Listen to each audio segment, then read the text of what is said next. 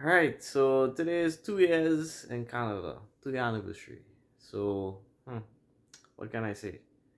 It didn't feel like 2 years, it felt like a very long time. I think people think that life is very good and it's better than Trinidad, and it's not to compare, right? So, what I always say and what I always believe in is like, you always have problems and you always have, I would say, ups and downs, disadvantages, advantages, pros, cons, whatever you want to call it.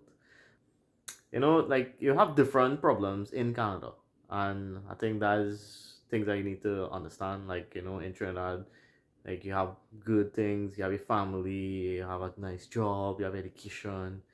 When you come here, it's different, right? So let's say like the things in Trinidad, like you like to go out, you like to have fun, you have to go to the beach, like the lime, like the party, holidays. Like we don't have that here.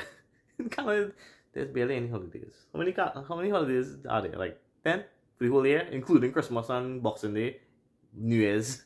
It's like nothing. For Easter, you only have Good Friday. Easter Monday is not a holiday. Like things like that. Like things they take for granted back in Trinidad. But not none is like better than the other, or none is like, I would say, you can't really compare. But like you always have challenges and you always have, triumphs or things to celebrate. And moving to Canada is, enlightening, and Anthony and I have grown a lot since we moved to Canada. So I also just want to say thanks, for helping us, all the support everyone has always given us. Mom, dad, everybody, family, friends, relatives, uncles, aunts, cousins.